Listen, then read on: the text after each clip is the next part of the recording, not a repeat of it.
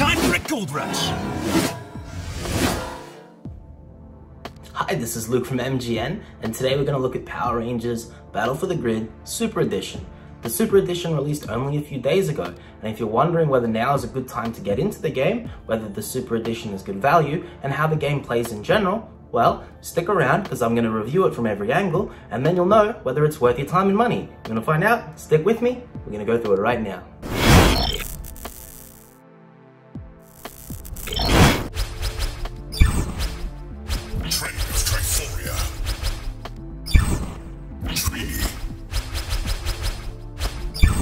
Quantum Ranger. I will preface my review by voicing my bias. I am a big Power Rangers nerd. I was in the 90s when the Rangers were at the height of their powers, and I am now with the latest iterations of the shows and comic books. I played hours and hours of Lightspeed Rescue on the PlayStation 1, and now I've played hours and hours of Battle for the Grid on PC. As such, my enjoyment and expectations for the game might be dramatically different from yours if you're neither a fan of Power Rangers or arcade fighting games like this. That aside, what we have here is a fighting game loosely based around the Shattered Grid comic books developed and published by nWay Inc. The game launched in September of 2019 to quite mixed reviews. But since then, it's been augmented heavily with frequent DLC releases. As such, nWay has decided to compile all this DLC into one product, the Super Edition. So, where does the game stand as of release of the Super Edition on the 25th of May 2021? Well, you're in the right place if you want to find out, because we're going to tackle Battle for the Grid, the latest release, from every angle, like I said in the intro, and then you'll know whether it's worth picking up. Our MGN impressions have evolved, and today we're going to dissect Battle for the Grid Super Edition from a variety of angles. We'll give each angle a score from 10, and then give you our final verdict. We're going to score Power Rangers on 1. Difficulty. We're going to look at whether the game is difficult enough to maintain a challenge and prevent the player from becoming bored quickly without being so difficult that it's inaccessible to players who are unfamiliar with this sort of tag team fighting genre. Number 2 is appearance. Appearance is scored on both how the game looks graphically and how demanding those graphics are. Are the models crisp and accurate to their source material? Are there frame drops on either the PC or the console versions? That's the gist of appearance. Number 3 is sound. Sound effects are crucial in a fighting game such as this. Abilities need to have recognizable and unique sound effects, but with sound we're also going to review the soundtrack and the voice acting, if there is any. Number 4 is story. Some fighting games forgo a story in lieu of a focus purely on gameplay. Does Battle for the Grid fall into this crux? The game boasts being based loosely on the comic books, but does it do enough differently to maintain the player's interest for the narrative? Or is this a simple retelling of those stories with a fighting game tacked on? We'll see. Point 5 is fun. The gameplay needs to be fun, it needs to be enjoyable to play. It needs to appeal to both a Power Rangers informed and ignorant audience. If a fighting game isn't fun to pick up and play immediately, it doesn't last long, and the player base falls off quickly. Where does Battle for the Grid stand in this regard? We'll get there. Number 5, fun. The last point, number 6, is price. Does the amount of money that you have to spend on the Super Edition, despite including all the past DLC, stack up against how much time and enjoyment that you're going to get out of the game? Is it underpriced, overpriced? Well, that's point 6, and we'll get there lastly. Starting off with number 1, difficulty, I'm going to give Battle for the Grid Super Edition a 9 out of 10. It's pick up and play. Even if you're not terribly experienced or interested in the genre in general, you're not going to be hard blocked by intimidating combos or complex mechanics. There's not combination half circle radius turns that perform the coolest looking attacks. It's a simple direction and button press. What does that mean? Well, you're going to be able to pick up the game quite quickly, and you're going to feel very satisfied pulling off some of the cooler looking abilities without having much practice playing the game. If you haven't played for 14 hours every day all day, you're going to be fine, and that's a good thing. If I was to make a comparison for the difficulty of Battle for the Grid, I would say it is much easier to pick up than something like Street Fighter or Marvel vs. Capcom, and I would liken it something closer to Super Smash Bros. I say this because the abilities and combinations are easy to pull off and wrap your head around, but there is depth there in mastering the timing and execution in relation to what your opponent is doing. That's what makes Battle for the Grid such a good game in that respect. It's very accessible for new players, which is important with the newest edition dropping, but not so devoid of depth that there's no sense of competitiveness, especially when playing against other people online. For that execution, I've had to give Power Rangers Battle for the Grid Super Edition a 9 from 10 for its difficulty handling. Next point, number 2, is appearance. I'm going to give the appearance for Battle for the Grid a 6 out of 10. Unfortunately, Battle for the Grid is pretty visually unimpressive. Whilst mechanically it's very difficult to tell that the game had a small budget, visually it's quite obvious. The textures and models themselves aren't terribly detailed, and things like shadows and environments don't really feel like much of an improvement over the recent mobile game that released a little while ago. So why does Battle for the Grid earn a 6 instead of a much lower number for this execution? Well, because there aren't any continuity hiccups graphically between translating the iterations of the Rangers between several mediums and their fighting game counterparts here. That's something that's been a miss often in Power Ranger games in the past, and I'm glad nWay has gone to the effort to get it right. The second reason is effort. Effort if not execution. The studio hasn't left the game bare of visual effects just because the game didn't have a huge budget to make them look AAA. You're not missing out on impressive visual effects for super moves, and you don't miss out on a large-scale Zord fights.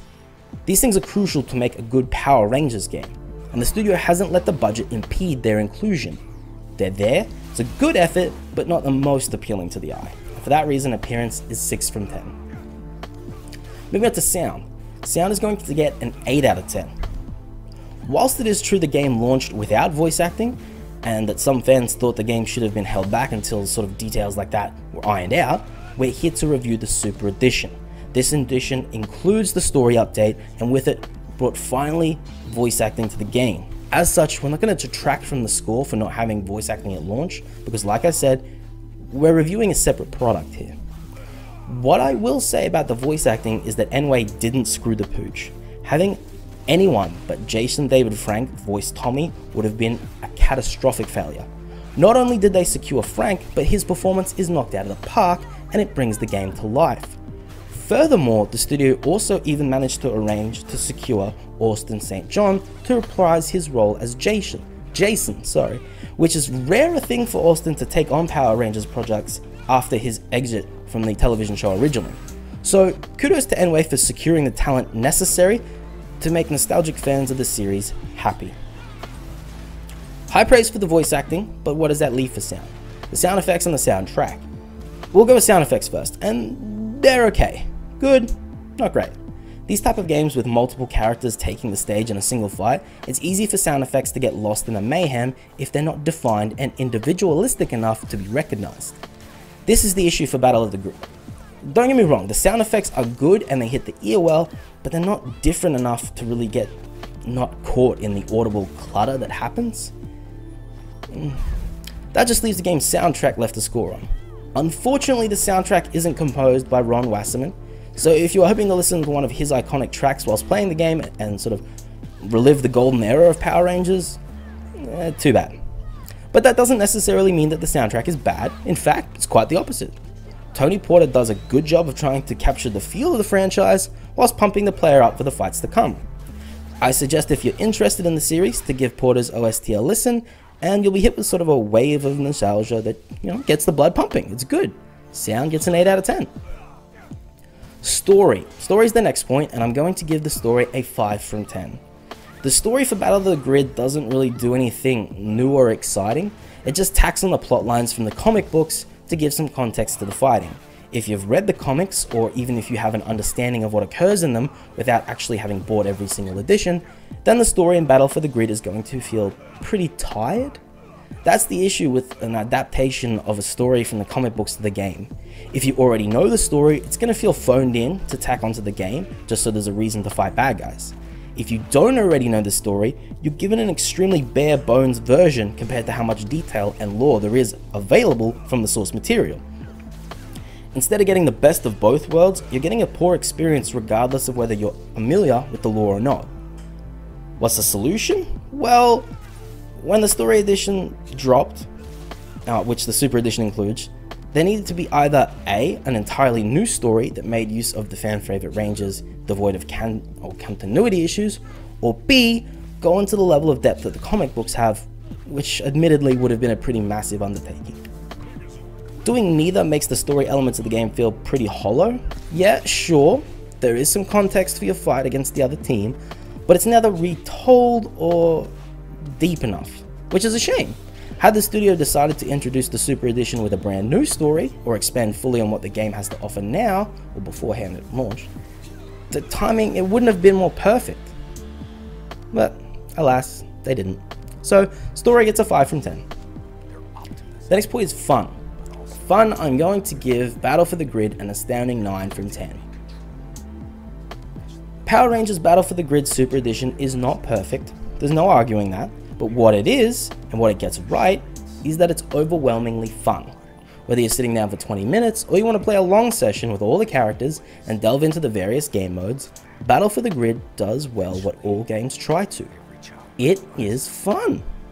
The cast selection is great for the Super Edition, and you're bound to find your favourite Ranger or favourite series in amongst those of the collection of the base game and every single DLC character. Each Power Ranger feels unique, with a moveset and animations that bring their character to life and make each a joy to control and beat up baddies with. Jason has his sword, Tommy has the dagger, Rangers have their augmented suits from the comic books. All is right in the world. What makes Battle for the Grid so fun? Well, it's part to do with the accessibility.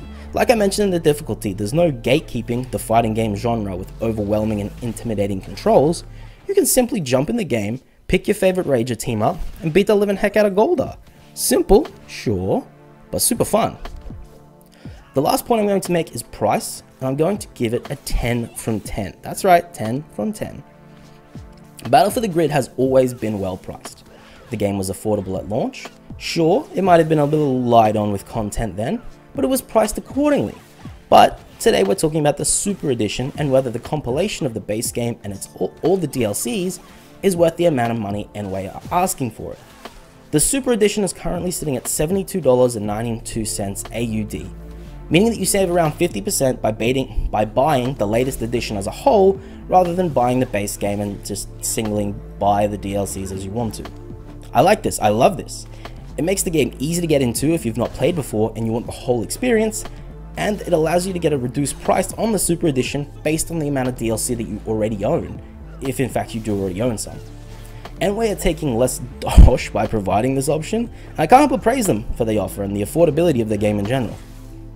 So how does this cost-effective solution compare to how much enjoyment or playtime you're going to get out of it? Well, the game is stupid fun, and I have no problem giving it a big old green tick for the enjoyment factor. As for the time you'll get out, I'd say that without online play, the average amount of time you're going to get is roughly 40 hours. For this price, that's pretty good. However, if you're a baron of online fighters and you want to test your skills online, there's like hundreds of hours of competitive battles to be had. That's why price is going to get a 10 out of 10. What does that mean? That means our final verdict ends up being an 8 out of 10. That's going to wrap things up for our review of Power Rangers Battle for the Grid Super Edition. That's a mouthful. If you agree or you disagree with any of the points in this review, we'd love to hear from you on our mgn.gg blog, the YouTube channel, our new Twitter account, or our new Discord, all of which can be found in the video description of this review. Thank you so much for checking out our review.